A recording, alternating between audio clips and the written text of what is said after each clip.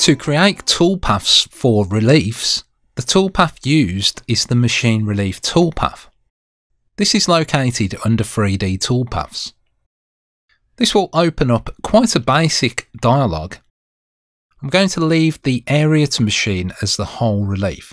The first thing that I'm going to do is set up a finishing tool. Now you would normally use a ball nose for this, as it will give a much better finish as it passes over the contour of the relief. I'm also going to select a roughing tool, where you would normally use an end mill or a slot drill for this, to basically remove as much material in preparation for the finishing tool. For this example, I'm just going to use the largest tool that I have, which is a 12mm end mill. As with any other toolpath, you can select the blue area on the tools to access their parameters, and this 12mm end mill has quite a large step down, so I'm going to change it and select Calculate Now. This will calculate the roughing toolpath and display it first in red, and then calculate the finishing toolpath. Once calculated, the toolpaths can be turned on or off using their light bulbs in the project tree. A quick tip: if you right click on a light bulb, it will turn off all the other light bulbs and turn on the one that you right clicked on. If you zoom in on the relief, you can see that the red toolpath lines follow the contour of the relief. I'm now going to right click on the roughing and simulate just that toolpath. You can see that it vaguely looks like the relief because it is just roughing the part out. The allowance is set to 0.5mm, so that is what has been left on the material for finishing.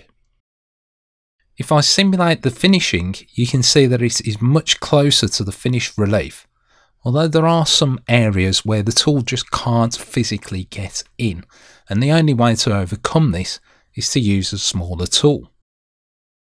Now let's delete the simulation and take a look at the finishing strategies available. There is raster, which I just used, which will follow the contour of the relief in X, step over in Y, go back in X, and then step over in Y until the relief is machined.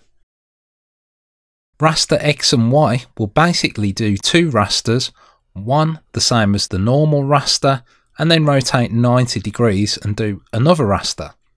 This does give a better finish, but bear in mind that it also doubles the machining time since it's doing two separate rasters. There is also a spiral, which spirals the toolpath outwards and gives a much better finish for this type of relief. I'm now going to calculate this.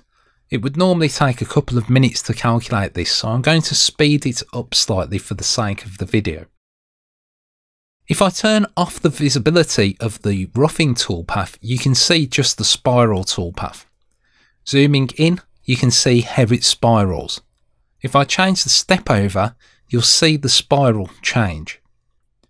You may notice that the spiral toolpath has not machined the whole of the relief.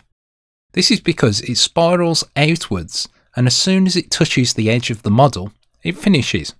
If I choose the spiral in a box strategy, it will then machine those areas, do it within a box, which is basically the whole of the relief. Now the first option in the Machine Relief dialog is the area to machine. You can change this from whole relief to automatic boundary or selected vector. The automatic boundary will create a boundary from the relief when calculating. Again, I'm going to speed this up in the video as it will take a couple of minutes to calculate. You can see when simulated that this just machines the relief and not the whole of the model. I can also use selected vectors. This is useful if I want to contain the toolpath to a certain area. For instance, I've created this polyline in the centre and this is my boundary.